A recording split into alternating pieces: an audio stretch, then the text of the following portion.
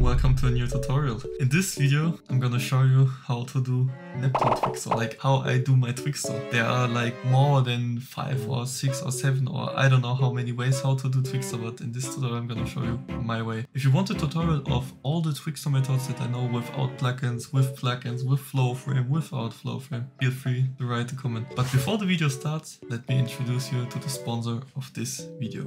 It is a game I already played a lot myself and I really love it. Black Clover Mobile Rise of the Wizard King. It's a turn-based RPG in the world of Black Clover. Now it's finally time. They released the new SSR character, Black ASTA. Unleash the power of darkness and summon him right now to make your team even stronger. But that's not all. If you download the game right now, you will get 10 summons for free to increase your chances to get Black ASTA. It didn't end here. Season 4 began as well and you have the opportunity to summon SSR Noel and SSR Charmy in their cute little devil and pumpkin costume. Complete the special missions and unlock the chance to get a free limited character from the gateway of WERBUNG.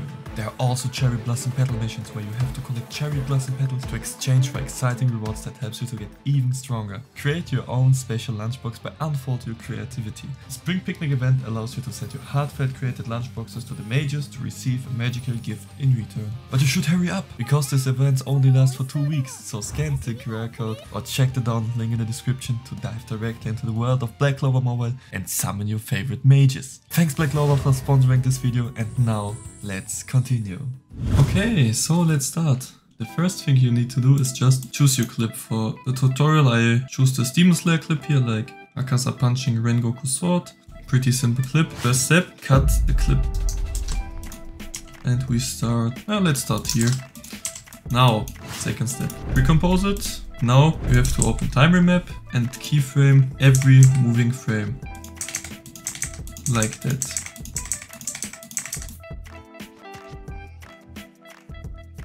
Okay, and now we're done with it. Now you have to put every keyframe to the left. You can do it like that. You can mark all of them, press Alt and then put it to the left like that, or you just do it like me. You have a script for that. You click on remove first, remove last, stretch properties and adapt layer size and you instantly, there are multiple ways to do. Some people do it with cutting, but I'm doing it that way. Next step, pre-compose it again and you have your clip here. And how I do my TWIXTOR is I now add it to the render queue. I save it in any folder. I call it 1, then I render it. Done. Always save your project files because After Effects is crashing a lot. Now I'm using flow frame. Let me find my clip real quick. I just drag it to input video, put the output FPS and speed on x8 and now I change the output mode to PNG, like pictures. Then I click on interpolate and now we wait a second. While we're waiting, I have to close my window again. Oh shit. Okay, it's done. Now, pretty simple. Next step, I mostly create a folder named 1. Then I click on import, file. I have the clip and now it's here. It has this weird name. You click on the first picture, double click and you have the whole thing.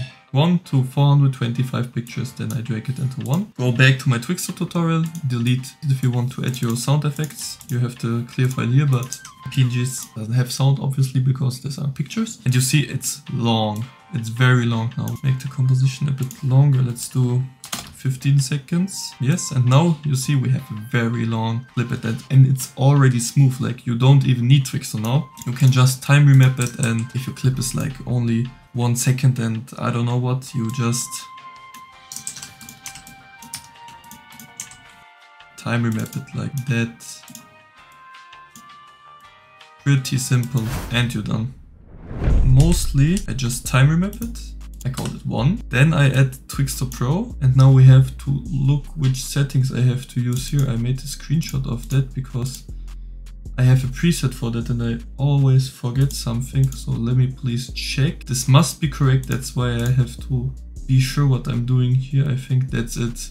Yeah, after adding TWIXTOR, I pre-compose it again. And now you can time wrap the shit out of it. Like if you want, you can just do, where is it? One scene like that. It's rendering longer now because of the TWIXTOR obviously, but it's way smoother in my eyes. These are like 2 clips if you want to have it like 4 seconds and you want to make 2 time remap transitions with it. It's pretty simple as well, like, oh, you can do it that way, but I prefer cutting it and doing it like that. Something like that would be cool. And here we do like that, and now let's wait a second for the pre-render. 3 days later. It's taking ages. Many months later. Holy fuck, it's for real taking ages. 1 eternity later. And now it's looking like that. It's pretty smooth, like with some scales and positioning and rotation there will be a bit more movement. After I finish this, like this is the TWIXTOR tutorial, I mostly render it again and then I put topaz on it so I have a completely fresh, clean frame. Yeah, that's how I do my TWIXTOR.